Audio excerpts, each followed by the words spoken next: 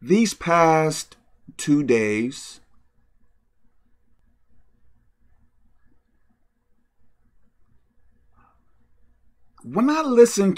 I usually listen to teachings about God. And for some reason, in these past 2 days or more, perhaps, when I listen to teachings or listen to something about God,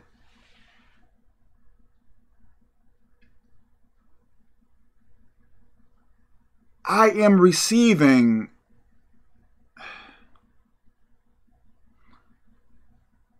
really strong thoughts as if it is me thinking about it. And you may say to me, Kevin, what type of thoughts are they? Like thoughts as if I am trying to think negatively about God, as if I am trying to cuss in my mind about God, as if I am trying to do or say negative things about God in my mind. And you may say it is demons. Okay. And I believe it is as well. But at the same time, I think it feels like I am the one that is trying to think in that way.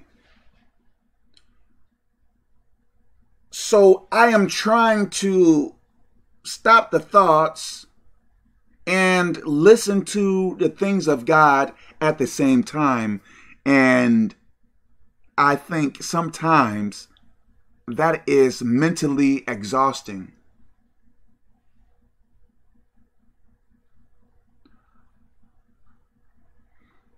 We are in a spiritual war. Now, this may happen to you. If it is happening, if you are going through something similar, don't become discouraged. Don't become discouraged. Stay encouraged. Because I think something like this, I guess it could discourage someone. Like, why even try to listen to things of God if I have those negative thoughts come to me? Something like that may come to your mind. I think it is demons. And sometimes when I pray,